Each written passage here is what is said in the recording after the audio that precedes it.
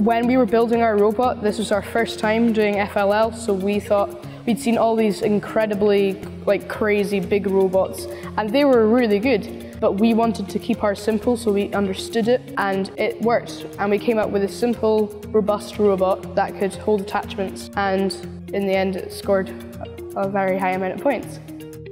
And it may not look too simple, but the design is actually quite simple. It doesn't use that many pieces, but it has a simple but quite good mechanism to change attachments and power them with a motor without too much fuss and hassle. But the first mission we programmed was what we call COMPOST mission, where it drives up with a tray and hits the composter, and the tray collects the compost that comes out, although the compost mission has been adapted a lot since we started.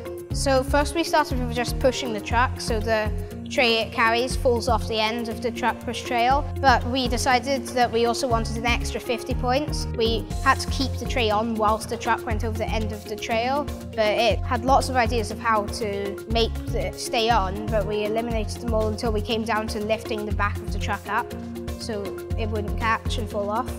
While lifting the truck can also collect the toy plane, which you can bring back to safety and get an additional 40 points. Also on this mission we collect the compost tray, which is great because then we get 80 points for bringing the compost back to safety, ejected. Engine drop is probably my favourite mission. We drop the engine into the broken car. It's so simple yet really hard to program. It uses line following, gyroscopic sensor.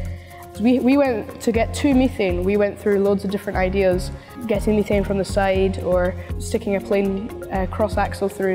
In the end, we came up with this arrowhead formation on the end of the attachment, which spins the methane around and collects both of them, which is brilliant.